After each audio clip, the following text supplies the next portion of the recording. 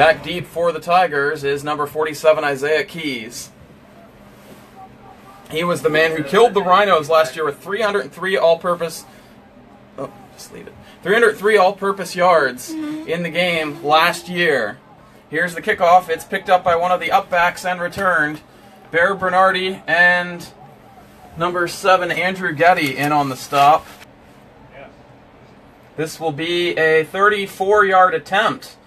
Snap is a little bit high. Leininger gets it down. Kick is stuffed. It's blocked. The Hanover Rhinos coming up with a huge block. Dustin Lauber laying his body out in front of the kick. And he swats it down.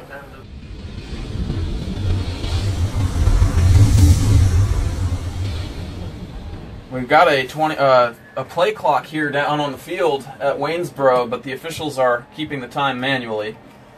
Cantu with a deep pass. It's caught. Breaking away for a touchdown is Darren Gardner. No, it's Isaiah Keys, the man who killed the Rhinos last year, and he makes his first appearance of this game with a 56-yard touchdown.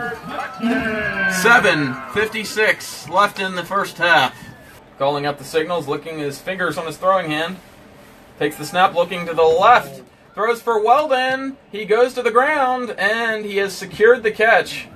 Inbounds, clock keeps rolling. And with that catch, Weldon has picked up the first down and moved into second place on the Hanover Rhinos all-time all-purpose yardage list. Move over wheels as Weldon has passed Zach Carrick. 4th and 6. Bailey to the right. Acevedo had both hands on it, and it falls to the ground.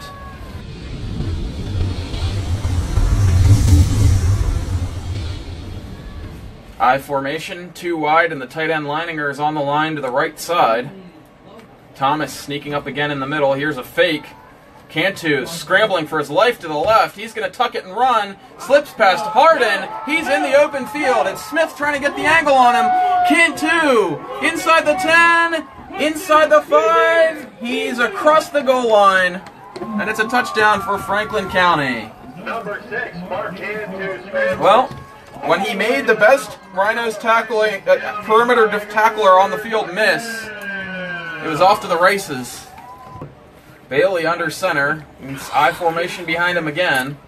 Roland Johnson is the fullback. Dropping back to pass. 5-step drop. Pump fake again. He gets hit. Now he's escaping.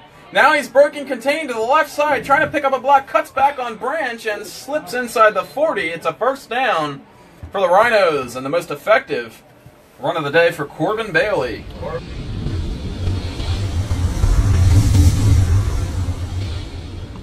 So it'll be 4th and 1 from about the 1.5-yard line. Boy, this hasn't been pretty down here on the goal line, but if they could just fall forward for a couple of feet, this could make this game really exciting.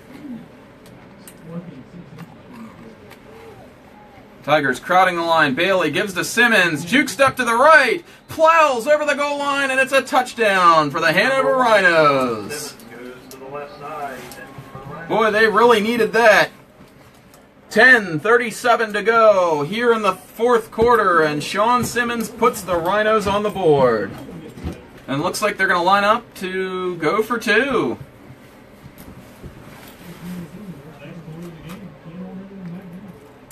Bailey under center. I formation in behind. It's Simmons, the bell cow, with Johnson in front of him. Here's a pitch to Simmons. He'll try the left side, and he's swarmed and brought down at about the 2-yard line. So the conversion is no good. Leininger back deep to punt. It looks like the Rhinos are loading up the rush. They don't have any upbacks deep to protect. Expect the house to come here.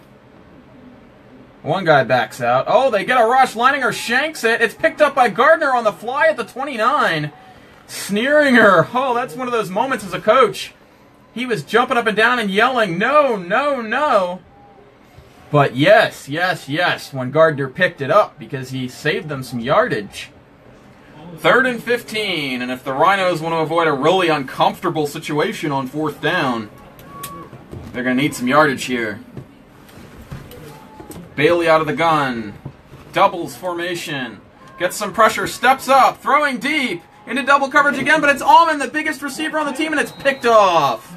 but they're going to say he was out of bounds. Keys ranging over from his safety spot on that side, but he ran out of real estate. 5:06 to go, and it's a really uncomfortable 4th and 15, but instead they're sending on the punt unit. Gary Ondeco Jr. with his 4th punt of the day. Try to pin them deep on this one. Sky-high kick. Bouncing at the 14. Going to roll down inside the 10. Still going. Still going.